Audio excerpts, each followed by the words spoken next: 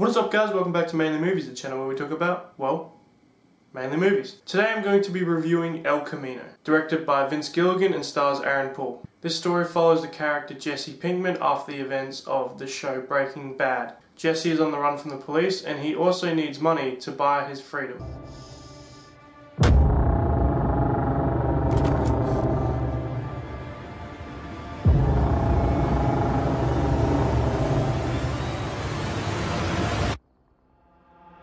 So just like in my Breaking Bad review, I'm quite a bit of a big fan of the TV series. I actually hadn't completed the TV series once this movie was announced. So I wasn't overly that excited for this movie, but once I got really involved with the show and it became one of my favorite TV shows of all time, then I got really excited for this movie. I know quite a bit of Breaking Bad fans would have had to wait a while for this.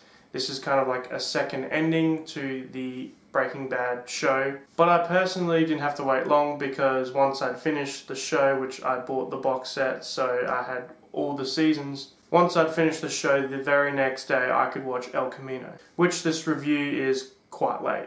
Anyway, there's a few things I wanted to talk about with this movie because this movie is really good and it is an ending that is well deserved. I think Aaron Paul did a great job playing the character once again. He portrays Jesse as a bit more serious now. Also, I just want to clarify that this contains a bit of minor spoilers since the movie has been out for a couple of weeks now. The opening scene of this movie, which is a flashback between one of the episodes with Mike and Jesse, and they're talking about how Jesse can escape all this and he can basically become free, and what would he do if he was free. And well, that's the kind of goal that Jesse's trying to achieve in this movie, which is something I really liked. For the majority of this movie, it is quite slow in my opinion because it's pretty much majority of this movie is Jesse trying to find this money that Todd had hidden in his apartment. That in a flashback we get to see Jesse and Todd go there. Speaking of Todd, this movie does give Todd a bit more depth and we kind of learn a bit more about Todd through this movie because he was kind of only introduced in season 5 and then he died and we didn't really know him too much. But this movie really shows Todd and his kind of, not so much his backstory, but more of his mental state. Some of the flashback scenes are really good. Some of them feel quite unnecessary, like one part in particular when Todd is in the car singing, but most of them are necessary and they move the plot forward. The flashbacks are done well because they kind of introduce a scene.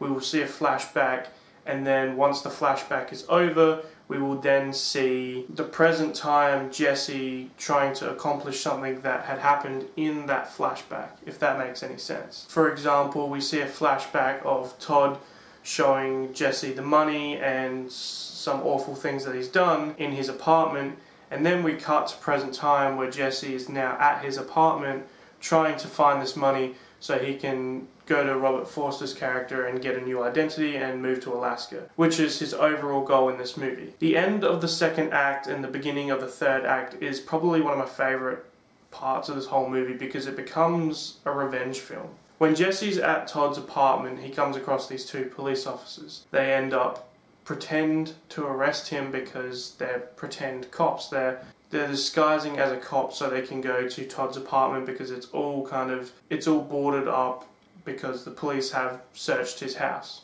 Then Jesse ends up finding out that they're faking it and they're not actually police officers. They're actually a metal fabrication company that helped build the contraption that he was in when he was held hostage by Todd. They end up stealing some of the money and so he kind of asks them for the money, but in a way he has sort of a plan, and then they do this kind of cool western standoff shootout scene at the end and it becomes like a revenge film in that certain part of the movie, and I really enjoyed that as well. But my biggest negatives with this movie is that the second act can get extremely slow, and in a way this movie feels like a Quentin Tarantino movie, not because of the dialogue or, you know, the over cinematic violence. It's nothing like that. The reason I said that it's like a Quentin Tarantino movie is because Tarantino likes to utilize a scene and kind of make that scene quite long.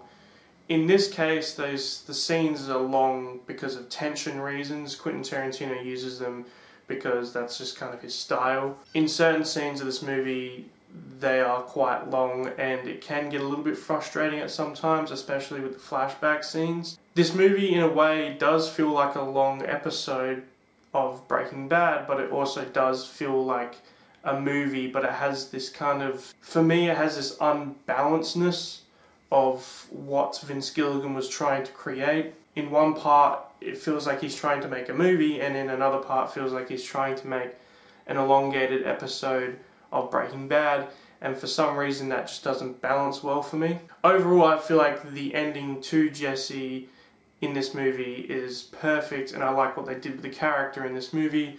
Aaron Paul played him brilliantly, and the story was good, and it was kind of a necessary story to tell. It was just the kind of creative choices and the structure of the film that kind of bothered me a little bit. But overall, I enjoyed it, and I've watched it quite a bit since it's come out. I can see myself watching it more, but it is definitely an ending worth watching to the character Jesse Pinkman, and I rather enjoyed it, which is why I'm going to give El Camino, a Breaking Bad movie, a 7 out of 10. So guys, thank you for watching the video. If you enjoyed the video, please leave a like and subscribe, and I hope to see you guys in the next video. So stay tuned, and I'll see you guys next time. Bye.